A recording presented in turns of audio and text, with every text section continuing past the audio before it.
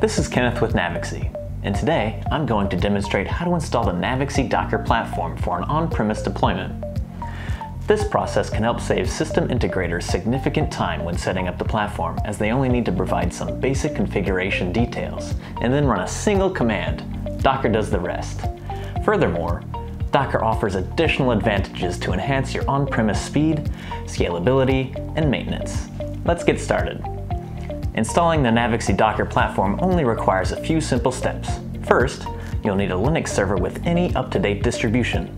In this video, we'll be using Ubuntu 22.04. To install Docker, simply run the command you see on the screen. Don't worry if this takes a few minutes. It may take some time for the command to complete depending on system specifications.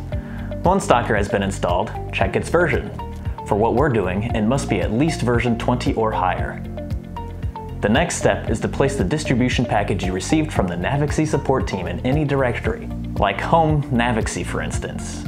When this has been completed successfully, go and open the directory of the on-premise distribution. Here, you'll create a file named Fingerprint. Place the license key you received from support in it and save the file. Next, either move or copy the file dist.env to .env. Then, open the file for editing and set the configuration for the platform, including specifying the database password and domains. For this example, we're using an internal IP address as the only domain. Now, you just need to wait.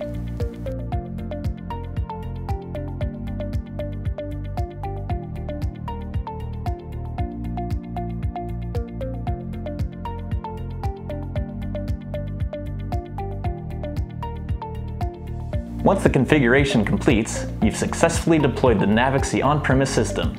Just be sure to test the platform operation in a browser to verify everything works as desired.